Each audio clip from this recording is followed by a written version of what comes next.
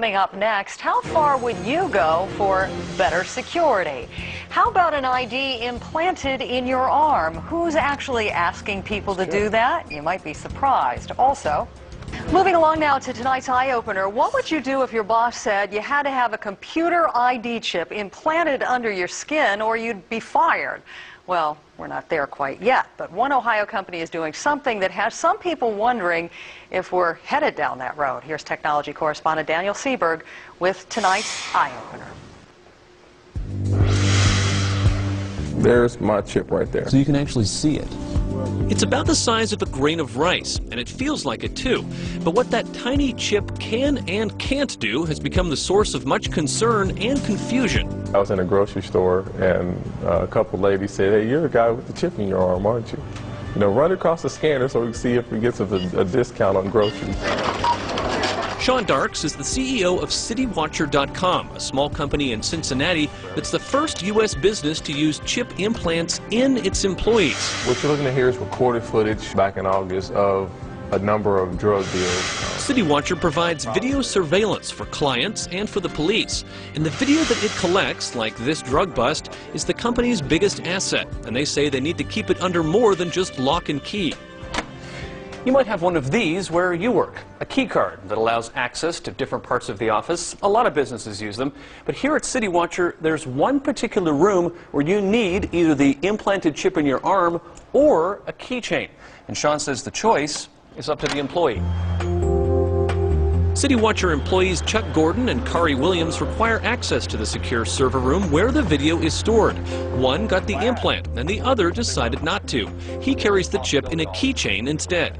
That's one of the reasons that I don't want to do it. It's creepy to have knowing that something is there the entire time. But Chuck, you could get over that feeling? Right now, I guess the big thing is Big Brother's to be watching you over this. Basically, the chip's dormant except unless you go in front of the access panel, and that's the only time it activates. So other than that, I really have no worries about it.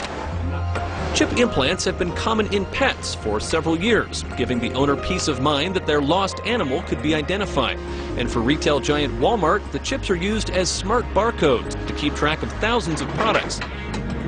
But for use in people, well, privacy advocates think we shouldn't open that door.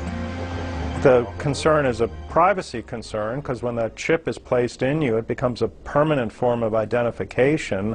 If it were a bracelet, for example, or an ID card, you might choose not to carry it or not to wear it, but if it's in your skin, you're pretty much stuck with it. CityWatcher employee Chuck Gordon was so stuck on the idea that he accompanied his wife Mary as she got the implant for medical reasons. Just go ahead and lay down up here for a minute.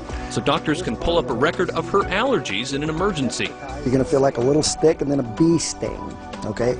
And that's going to numb the skin up for us, okay? At this point, if you're squeamish about needles, it's best to turn away for a second. Getting an implant is not a pretty sight. Like a tiny little incision here. Put the needle in. We pull the needle out, and we put a Band-Aid on her, and she's chipped. The doctor will send the unique 16-digit number on Mary's chip to the chip maker for safekeeping.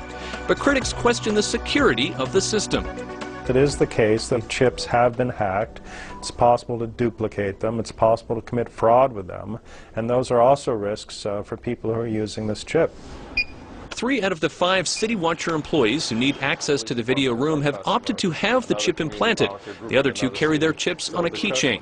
Either way, Sean Dark says his company's secrets are safe, and let the chips fall where they may. You can't be read, you can't be tracked, it doesn't have GPS, it doesn't emit a signal.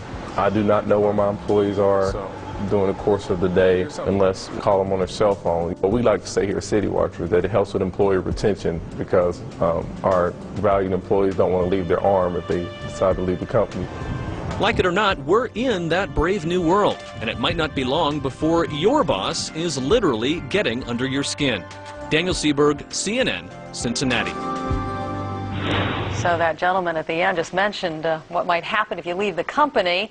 Well, if you don't want the chip anymore, you have to have it cut out. Ooh, ouch.